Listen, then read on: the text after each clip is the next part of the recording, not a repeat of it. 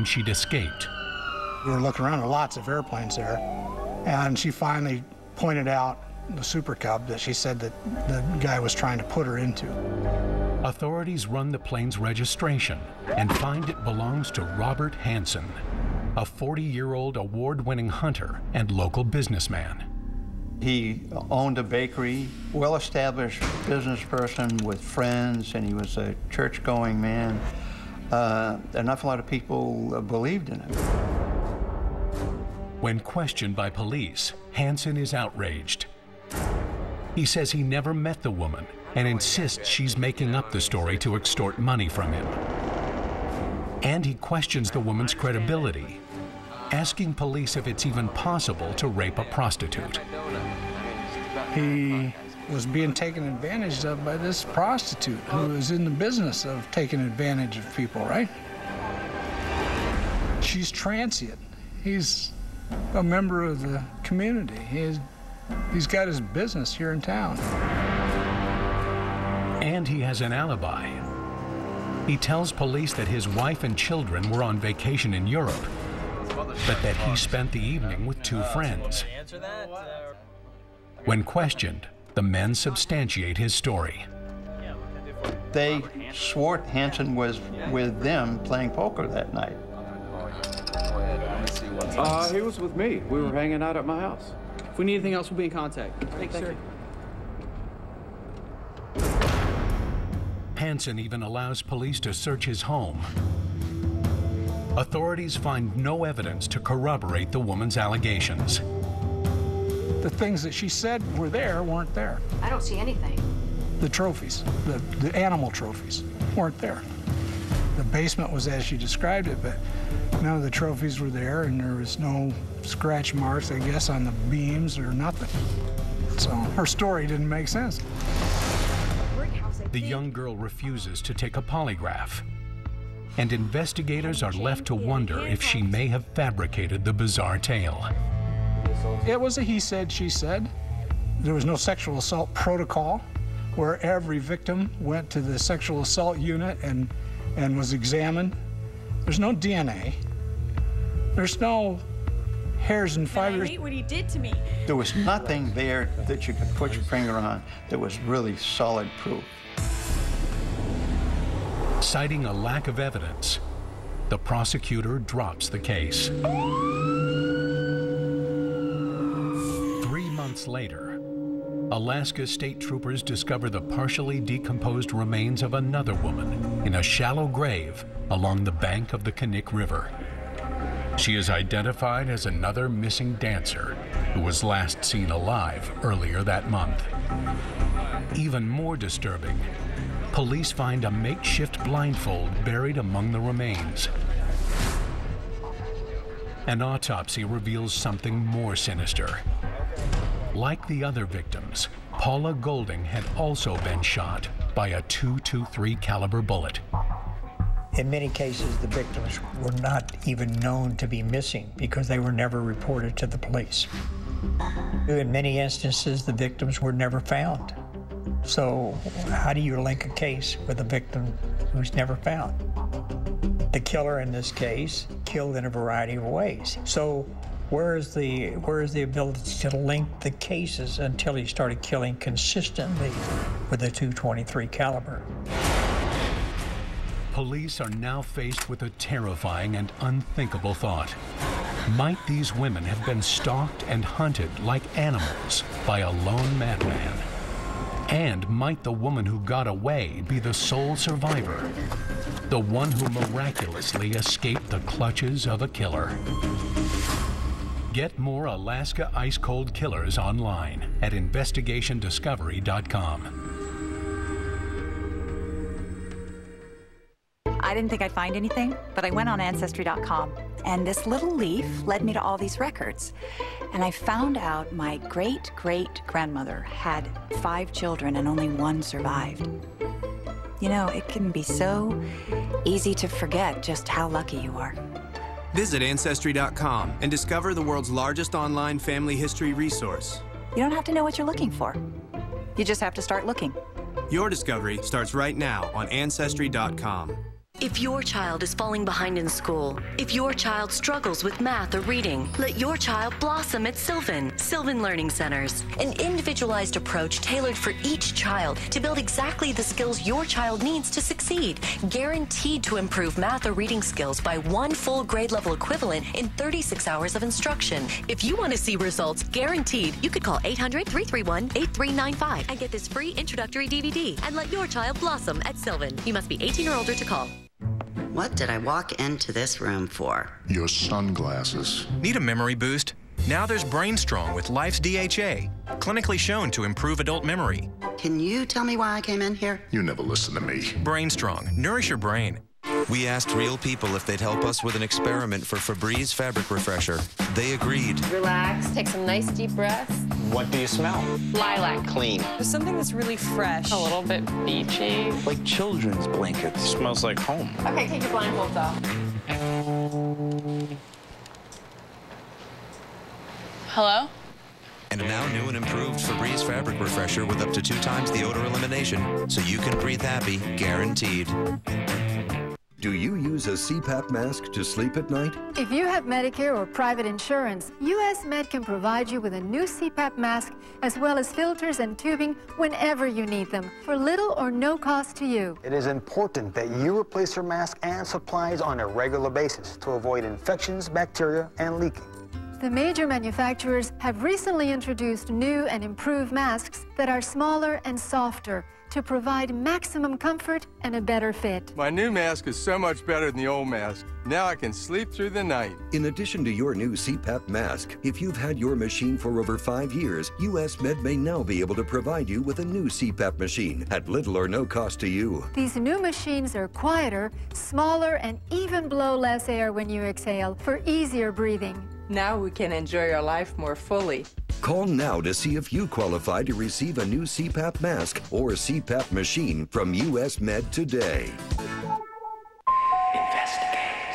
Next on the premiere of Dark Minds, 7 women are abducted from public places in New England and brutally murdered. I can remember the space looking right down at me. As investigators go on a multi-year manhunt, a victim comes forward with her remarkable story of survival. The expression on his face, it was just so cold. But they'll need the help of an incarcerated serial killer called 13 to solve this cold case. Dark Minds, series premiere next on Investigation Discovery.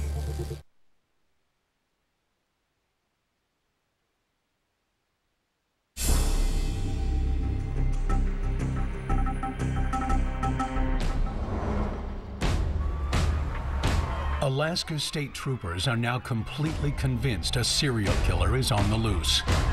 But they have no idea how many victims lay dead in the vast and rugged wilderness.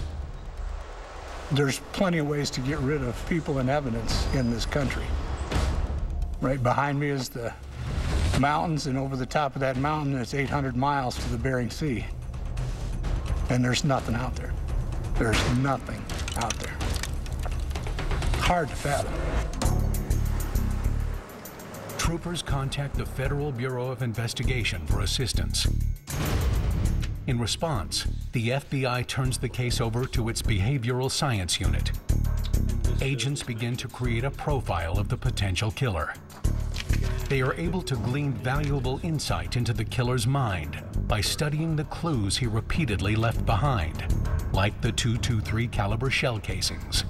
Was it careless on his part? If so, it would not have been a trait that we would expect in an organized serial killer. I think it happened because he had a sense of narcissistic invincibility. And consequently, I think he began to believe that he was, in fact, invincible. Invincible, perhaps, because he chose the perfect victims, the transient girls of 4th Avenue who he thought no one would miss. He's a loner, he has no accomplices, he's not talking to anybody. It's a dead-end case. It's one dead-end case right after dead-end case. At the insistence of local authorities, the profilers take a closer look at Robert Hansen. They find he was raised by very strict parents and had a rather difficult childhood. Juno! Right with your left hand! He was naturally left-handed, they forced him to use his right hand. Right with your right hand, that's what God's will is for you. Do you understand me? Hansen had very low self-esteem. Anytime he had free time from school, he was expected to be working in the father's bakery. His will is to write with your Adding right to hand. such strain, Hansen was always considered small for his age and had few friends. He was known as a loner. He also had a very bad case of acne, which resulted in a pockmarked face. Do you understand? He stuttered badly. All those things contributed to his being ridiculed by his classmates. After graduating high school, he enlisted in the Army Reserve and underwent basic training at Fort Dix. He later received advanced training as a military police officer at Fort Knox. And so here's the money. While enlisted, he was known to frequent prostitutes. But he reportedly found the girls disinterested, the quick romps unsatisfying, and told fellow soldiers that he yearned to take control of the situation. Bye. Despite his strict upbringing and disciplined military structure, the profilers learned Hansen had a number of run-ins with the law. He served time for arson and theft, but appeared to have long since left that life behind. In 1967, he married and moved to Alaska. Now a father of two, Hansen was considered an upstanding member of the community. Back in the day, in 1983, 84, we didn't know as much about serial killers. So if we came across somebody like Hansen, we might put him aside and continue to look for the serial killer. Why? Because he's a functioning member of society. But the profilers take note of Hansen's small stature, heavily pockmarked skin, and severe speech impediment. They believe his low self-esteem would likely drive him to live in an isolated area like Alaska. The profilers are also intrigued by Hansen's reputation as a proficient hunter. Everyone in town knew he'd taken out a Dall sheep with a crossbow, including Hansen's former neighbor, Larry Bivens, who often hunted with him. I think he liked the thrill of the hunt, and he liked the sneaking up on him to get as close as he could where he could make that shot, which is what all bow hunters enjoy, because that's the challenge. That's the challenge of bow hunting, is getting close. Hansen even had 4 animals entered into a renowned world record trophy hunting book. Bob was always looking for the challenge, a tougher hunt. You know, a tougher animal, a bigger animal, because he always wanted to do better than the last one. You know, and most big trophy hunters are like that. When questioned by police, Hansen's hunting buddy reveals a disturbing exchange with his neighbor. I remember one time we started talking about women and things, and I started getting a little coarse and risque with him about it. He seemed to take offense, and he got a little upset with me and stuttered and spit a little bit, and saliva come down the corner of his mouth, and but that was just Bob. You know, sometimes he was okay, sometimes he was just a little bit strange. Every psychopath has a weak point, and Hansen's weak point would have been women. Why? Because number one, he was unsuccessful with them. Number two, they ridiculed him. Number three, they presented something that he was afraid of, literally afraid of, fearful of. Bivens also tells police Hansen liked to hunt the island sandbars of the Knik River, the very place where most of the victims had been found. When I told them I had been on those islands with him, and they got real excited. You know, you can get away with whatever you want to do on those islands, and nobody's going to know it because there's nobody there. Perhaps Hansen tired of wild game and turned his attention to more interesting prey, humans. They would have presented a greater challenge because An animal reacts instinctively to danger, whereas humans have the capacity to employ reason, logic, and intelligence. Humans are very individualistic, and they'll engage in a variety of ways to evade danger. So they present a much greater challenge to the hunter. If Hansen is the killer, the FBI concludes, he may be hoarding the evidence needed for a conviction. Small souvenirs or trophies from his victims. And they'll need those to put him away. Police begin to fear that maybe the woman who escaped was telling the truth. Investigators believe their killer is a hunter, like Hansen, who knows Alaska's wild country. But without evidence linking him to the murders, they are powerless to stop him. A sexual sadist is the great white shark among sexual offenders. They're the least common type of serial killer. They're the most proficient, and they're the most successful over a period of time.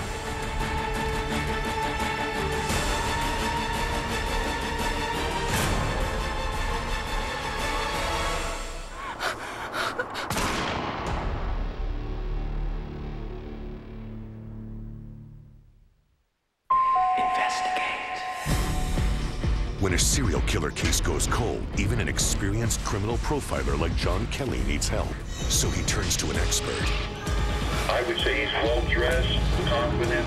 Someone who knows exactly what goes on inside the mind of a serial killer. Because he is one. It takes a killer to catch a killer. Dark Minds, all new series, premieres next, only on Investigation Discovery. Oh, I see. A throne for the TV, room for movies, your workout gear, nonstop football. It's a man cave. The boys next door will never leave. Who says we want them to? Who's that? That's the guy who gets his salsa from New York City. New York City? Around here, there's only one word for salsa. Pace. Pay the right way for that big, bold kick. Grab the Southwest by the bottle. I lost 62 pounds on Jenny. I have 2 kids, and this is the first thing I've done since I'm a mom that was all for me. I came to a point in my life where I needed to put myself first. Jenny just offered a really quick, easy solution that was delicious. I love to eat. I love my pasta. I love my rice. I love all things chocolate. Jenny's foods are out of this world. I absolutely love the pastas. This is my Jenny. This is my Jenny. This is my Jenny. This is my Jenny. This is my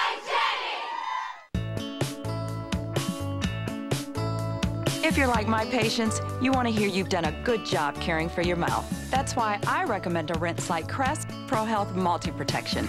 It helps you get a better dental checkup. Because not all rinses provide all these benefits. So be ready for your next dental checkup. Crest ProHealth Multi-Protection Rinse. Try any Crest ProHealth rinse. Complete satisfaction guaranteed, or we'll buy it back. When it comes to home insurance, surprises can be a little scary. And a little costly. That's why the best agents present their clients with a lot of options. Because when it comes to what's covered and what's not, nobody likes surprises. We totally thought you Obscure space junk falling from the sky? We covered that. Moving on. We are insurance. We are farmers. Bum, ba, bum, bum, bum, bum. Attention!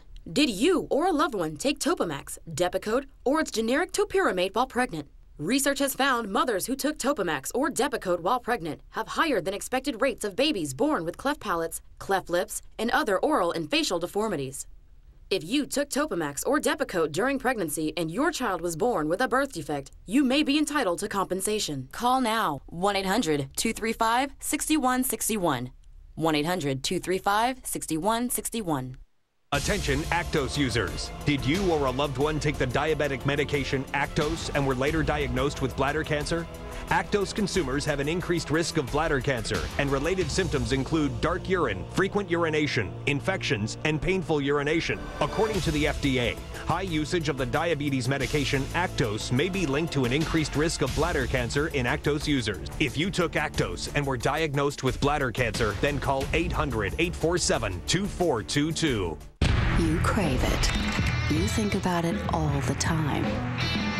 The first step is admitting you're addicted to watching Investigation Discovery. You're not alone. At IDaddicts.com, get exclusive access to all things ID, connecting you to other addicts who can't get enough of ID, just like you. Welcome to IDaddicts.com. Hear the actual testimony and experience the final verdicts that brought the world's most infamous killers to justice. He didn't deserve to live. Killer Trials, Judgment Day, all new series, premieres Friday, February 3rd at 10, only on Investigation Discovery.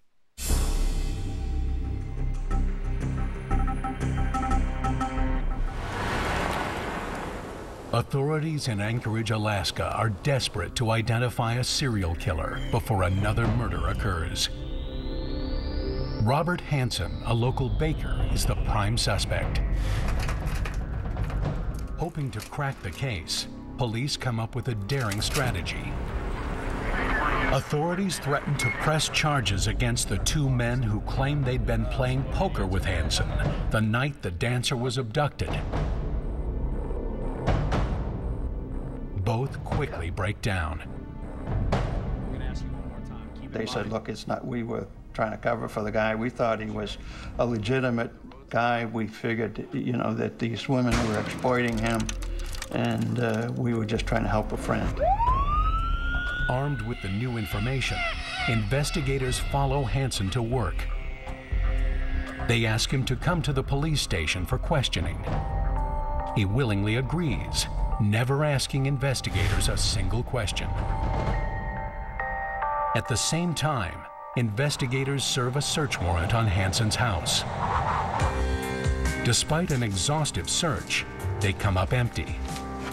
Then, just as authorities are about to call it a day, an officer searching the attic rafters stumbles upon something shocking. He covered hundreds of square feet until he finally hit it. His fingers felt this little hollowed out cache. And he opened it up, and there was a bag of jewelry.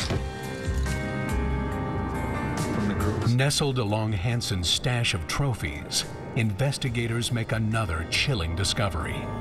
They uncover identification cards belonging to the victims and newspaper clippings. Hansen derived the same amount of pleasure from viewing that jewelry or looking at those driver's license or identification cards as he did from looking at the animals he had mounted in his den. They represented accomplishment in his life. Authorities also find a map with specific locations marked off. It's what I call a trophy map, a treasure map, if you will. He didn't take trophies from every single victim, but he did have this map where he could mark his kills, if you will. It also allowed him to refresh his memory as to where he had disposed of the bodies, in case he wanted to go back to see if they'd been found, or to relive the experience by looking at or touching what was remaining of the body. But the most critical find, take a look at this, is a .223 caliber Mini 14 rifle. Yeah, we need to get this thing processed. The rifle is sent to the crime lab for further analysis. There, forensic technicians examine the gun and study the strike marks on the shell casings found at the crime scene. The .223 they took out of there matched perfectly with the round they recovered up in Eklutna. Robert Hansen is charged with murder, assault, and kidnapping. All right, listen, Bob. Despite his pleas of innocence, the evidence mounts against him. In exchange for a full confession, the district attorney agrees to charge Hansen with only 4 murders: Sherry Morrow, Eklutna Annie, Joanne Messina, and Paula Golding. Hansen accepts a plea deal. And I've read he chose those women because he himself had low self-esteem I've heard other people say prostitutes are chosen because they symbolize the evil that the killer sees in all women. My personal opinion is that Hansen chose prostitutes for a very simple reason. A prostitute will go anywhere, at any time, any place, for anything. And when they disappear, no one cares. So nobody can see her. Hansen ultimately admits he hunted humans, offering profilers one of the first glimpses into the sick and twisted mind of a sexual predator. He controlled the game from the point of abduction. What are you doing? He certainly had the rules. He controlled everything. There was no fear factor on his part. He was definitely the predator. They were the prey. Hansen admits he picked up Eklutna Annie for sex, then drove her to a remote area where he hunted bears. He killed her after she got scared and tried to make a break for it. Even Hansen couldn't tell police the victim's real name.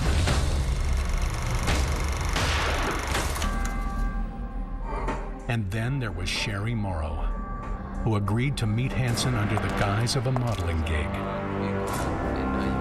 Oh, okay, great, thanks. Once in his car, he handcuffed and blindfolded her, then headed to the Knik River. When he tried to remove the cuffs, Sherry began kicking and screaming.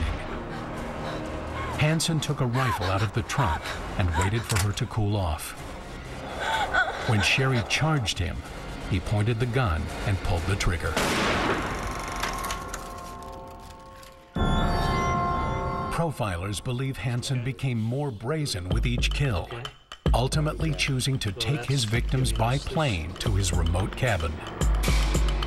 There, he would continue his brutal assault. Some of his victims were with him for many hours. He kept them virtually overnight. Afterward, he would often strip them naked, blindfold them, and release them into the woods. Run. No! He turned them loose to hunt them down in some sick form of trophy hunting. And that's what the man was. He was a trophy hunter, and he collected things off the girls after he killed them. Now, he wasn't able to view them every single day like he was his animal heads, so he overcame that obstacle by giving some of the jewelry to his wife and some to his daughter. According to Hansen, he always allowed his victim a brief head start, then stalked her like a wild animal. He was aroused by their fear, he was aroused by their suffering, and then he was aroused by their terror when he began to hunt them. Hansen further confessed he equated his human hunts to going after a trophy doll sheep or a grizzly bear. The killing itself became anticlimactic, as even Hansen said. It was the torture, it was the hunt, it was the stalk that was exciting to Hansen.